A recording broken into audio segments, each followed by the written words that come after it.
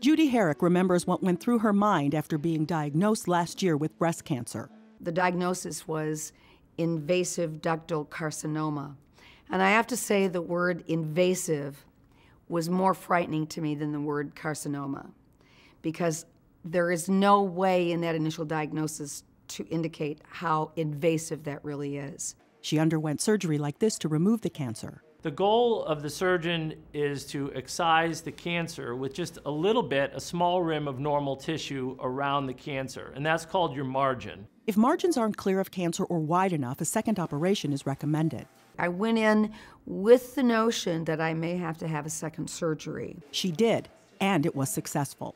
Dr. Lawrence McCahill from St. Mary's Healthcare in Grand Rapids, Michigan, and co-authors studied re-excision or reoperation rates of more than 2,200 women.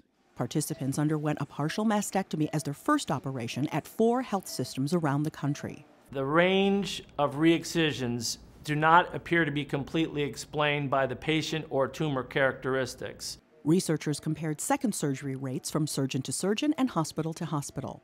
The study appears in this week's JAMA, Journal of the American Medical Association. The variation in re-excision rates among surgeons ranged from 0% all the way up to 70%. Researchers say right now there is no set guideline for reoperations.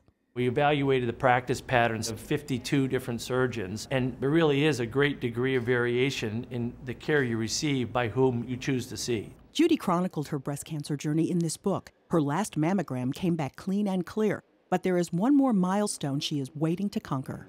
I think for any of us who've gone through the diagnosis of cancer of any kind, we always strive towards that 5 years. That is the pivotal point to say that I have gone through this and I'm on the other side.